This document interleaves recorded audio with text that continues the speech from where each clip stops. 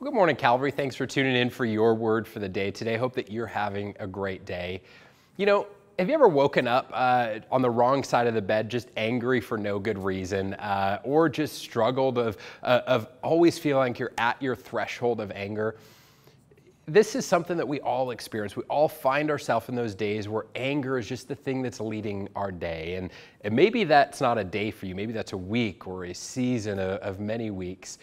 But anger is something that we all have to interact with. We all have to figure out how we manage it. And as we think about anger, I can't help but think of the character Hulk in the Marvel movies. And I love the newer iteration of the Hulk. And one of those early introductions, they're all trying to understand how Bruce Banner stayed normal. He didn't explode, how he managed his anger. And you have that notable line in the movies of, "I'm always angry." That's his secret, that he just stays angry. But he doesn't act on it. And there's a lesson there of maybe not that we should always stay angry, but that there's a difference between being angry and acting in anger. And today, as we look at Ephesians chapter 4, we see some instruction from Scripture on how we interact with this topic of anger in our life. So Ephesians chapter 4, in verse 26 and 27 says this. It says, "Be angry and do not sin. Do not let the sun go down on your anger and give no opportunity to the devil." See, most people wrongly think that the Bible teaches to never be angry, but it doesn't, because it understands that you can't completely avoid emotions. You can't completely avoid disappointment and sadness and joy and anger. They're emotions that we experience, but how we respond and react are things that we can control. See, it says to be angry and do not sin. And the unfortunate reality is generally when we experience anger, we react in something that's sinful. And maybe that's the words that come out of our mouth, the actions that we take, the text messages or emails that we shoot back, the things we say to the people in the community. The outflow of our anger is generally sinful. But that does not make the anger sinful. So the challenge then for us is to figure out how we navigate those moments of anger without the result of sin. And something I heard recently I think is helpful. There's a difference between reacting and responding.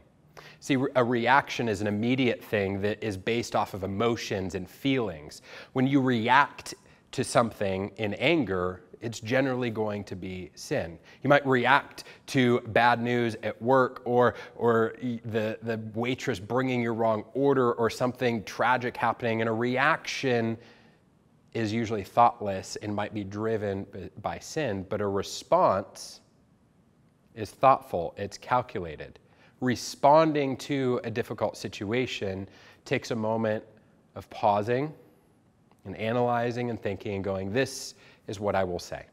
This is how I will respond. This is what I will do. And so if we as people can get to that place of responding in anger instead of reacting in anger, it can help us take that step of not sinning in those moments that we're angry.